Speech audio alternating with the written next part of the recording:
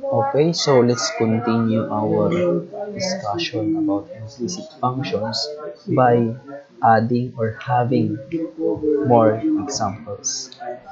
Okay, so let's have the example number 3. Example number 3. So let's derive y squared x plus 2y is equivalent to c cubed.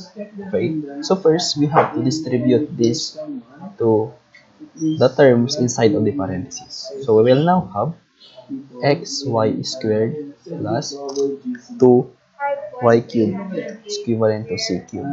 Okay, so automatically c cubed will be 0 since if we derive this, it will become 0 since it is a constant, considered as constant. Ngayon naman, ito, i-derive natin using using product rule. Okay, alam nyo na yan. Alam nyo na yan, product rule. So, we will now have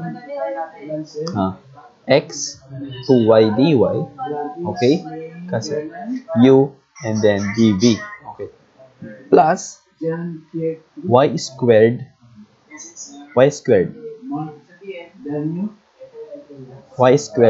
dx, okay, y dx, kasi ang derivative ng u natin ay 1 na lang, so dx lang, okay, it's equivalent to yung equivalent. Kasi ang derive pa lang natin is yung xy squared. Okay? So, ano naman ang derivative ni 2y cubed? We have plus 6y squared dy.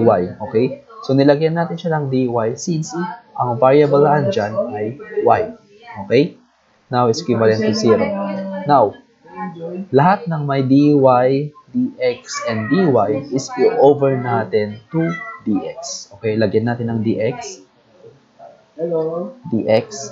and dx. Okay, so ito, automatically, dx over dx will become 1. And dy over dx, so lagay lang natin, dy over dx is equivalent to y prime. Okay, so i-y prime na natin ito. So we now have, arrange lang natin, 2xy y prime plus y squared plus 6y squared y prime is equivalent to 0. Okay? So, if you can see, all of our terms have y. Okay? So, i-over na natin yan ng y.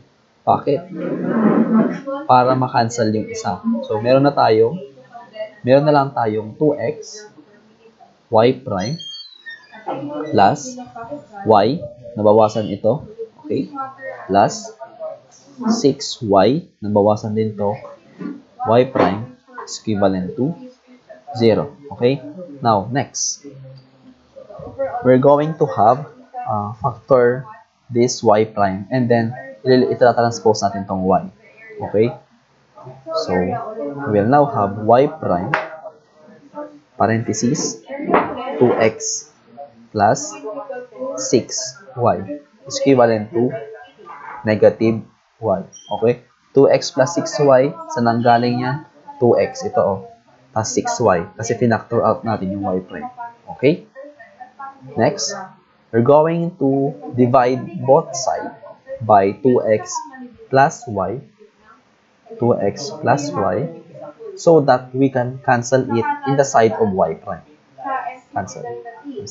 So now, we have y prime is equivalent to negative y over 2x plus 6y. Okay, so that is now our final answer. Okay, guys? So, ito, pag hinahanap ang second derivative, pwede nyo pa rin tong second derivative. Okay? Applied pa rin dito ang higher derivatives. Next, we have example number 4. Okay. Ito, medyo mahaba to. Kasi gusto kong ipakita sa inyo lahat ng step process ng differentiation nito. Kaya humaba. So, we have to differentiate x squared minus y squared is equivalent to 4ay cubed. Okay? So, as you can see, we're going to use here the chain rule. Diba? So we now have 2x squared minus y squared. So exponent niyan 1 na lang, hindi na natin sulat. Then derivative na nasa loob 2x dx minus 2y dy equals derivative nito 12ay squared dy. Now, we have to simplify. So, still 2x squared minus y squared equals, so ito, parehong may 2 ilalabas natin, guys, ha? 2, lagyan natin ito, 2x dx minus y dy is equivalent to 12ay squared dy. Now, since andyan 2, multiply natin. 4x squared minus y squared x dx minus y dy equals 12ay squared dy. Now, itong 4, i-divide natin dito. How? 4. Cancel. So, we have x squared minus y squared x dx minus y dy over 3. So, 12 divided by 4, 3. ay squared dy. Okay? Yan na, guys. Now, so lahat ng may dx, may dy, and may dy ulit, i-over lang natin ng dx. Okay, so over dx over dx. Okay? So, automatically, this dx over dx will become 1. Okay? So, rewrite natin, we will have x squared minus y squared x minus y dy over dx is equivalent to 3ay squared dy over dx. Okay? Now, itong buong to, i-distribute natin dito na term at saka dito na term. So, we will now have x squared minus y squared minus y dy over dx x squared minus y squared. Okay? It's equivalent to 3ay squared dy over dx. Okay? Now, we're going to transpose this one in this side. Okay? So, we have x squared minus y squared equals 3ay squared dy over dx plus y dy over dx x squared minus y squared. Okay? So, simplify. We have to simplify. So, x squared minus y squared. So, ito ilalabas lang natin tong dy, ha, guys? dy over dx. So, we now have 3ay squared plus y x squared minus y squared. Double parenthesis. Ayan. Now, next. Ano nang isusunod natin? So, itong buong ito, ililipat natin sa kabila naman.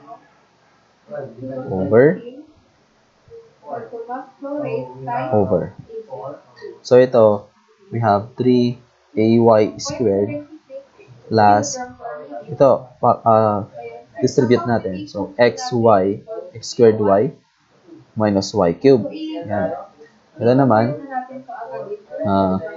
3ay squared plus x squared y minus y cube. Okay, gets? So, ito, cancel na. Now, we have,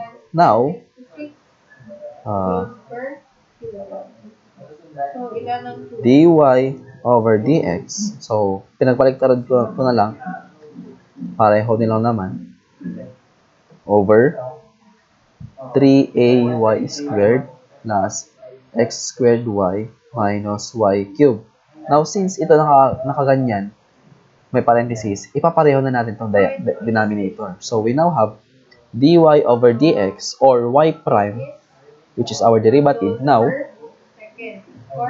x parenthesis times x squared minus y squared over y 3ay plus x squared minus y squared. Now, this is our final answer. Okay? And if the problem indicated that we have to find its second derivative, then pwede ulit natin i-apply and i-derive ito. Okay? Up to any order. When I say any order, we have second order, second, third, and fourth, and so on. Okay? Second derivative, third derivative, fourth derivative. Okay? So that is how we solve implicit functions in calculus.